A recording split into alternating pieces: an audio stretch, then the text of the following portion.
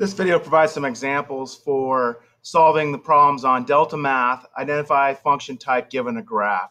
So it says identify which type of function is graphed below. We're given the V graph. That is a linear absolute value. So we come down here and it's the absolute value key, submit our answer. Are we sure? Yes. Here's our next problem. It gives us a line. We know that is a linear function, so we select linear.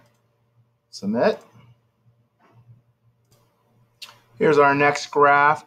This is a cubic function. Cubic. So we're going to select cubic. Our next example is a U-shape curve. We call that a parabola. That represents a quadratic function. So we come down here and hit quadratic.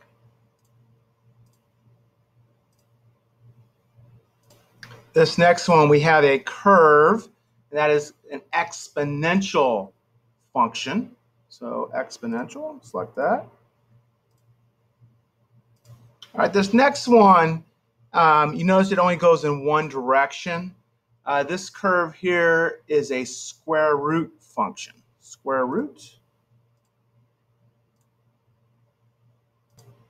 And this last one here, it looks like that S curve we had before, but you notice this one goes horizontal direction.